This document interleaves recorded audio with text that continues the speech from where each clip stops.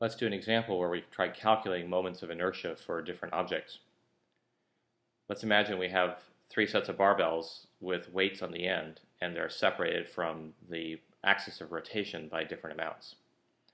In case A, I have two 1 kilogram masses 1 meter away from the axis of rotation. In case B, I have two 2 kilogram masses 1 meter away.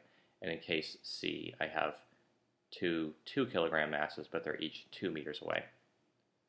To calculate moments of inertia, I have to remember that I equals mr squared, and I have to sum that up for all the different m's that are out there.